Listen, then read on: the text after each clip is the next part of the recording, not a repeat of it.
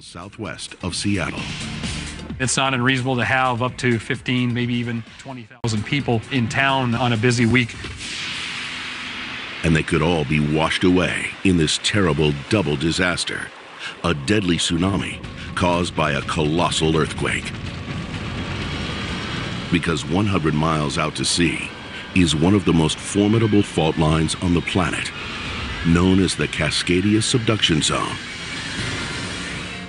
These subduction zone earthquakes make the largest earthquakes in the world. And if a magnitude 9 quake rips along this mighty fault, it would not only pulverize buildings, roads, and bridges, it would also trigger massive tsunami waves that hammer the coast. There's a very high likelihood that in a Cascadia, at least a severe Cascadia event, that we're going to become an island really quickly. Here in the Pacific Northwest, the North American plate is not rubbing against the Pacific plate, but a smaller plate called the Juan de Fuca.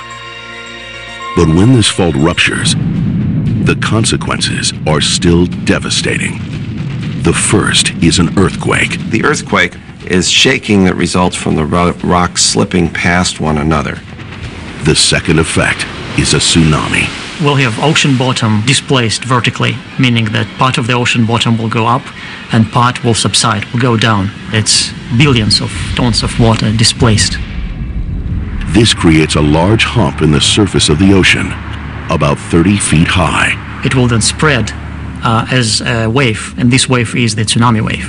So a tsunami wave, as we saw from Sumatra, may be the main cause of the destruction as a result of the earthquake. 300 years have passed without a major quake in the Cascadia Subduction Zone. Scientists believe that another one is due soon. This place has a history of earthquakes the size of the Indian Ocean disaster, so it's something to be concerned about. We will definitely see an earthquake on the subduction zone and a tsunami. We just don't know the size, and we don't know when it will occur. And when it happens, there will be no warning.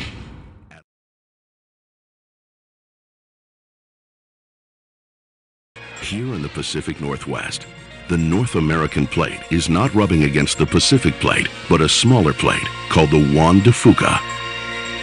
But when this fault ruptures, the consequences are still devastating. The first is an earthquake. The earthquake is shaking that results from the rocks slipping past one another. The second effect is a tsunami.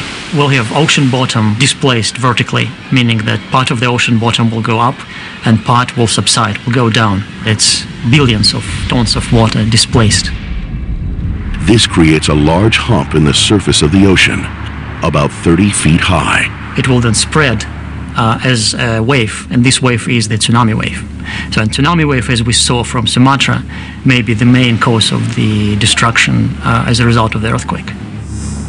300 years have passed without a major quake in the Cascadia Subduction Zone. Scientists believe that another one is due soon. This place has a history of earthquakes the size of the Indian Ocean disaster, so it's something to be concerned about.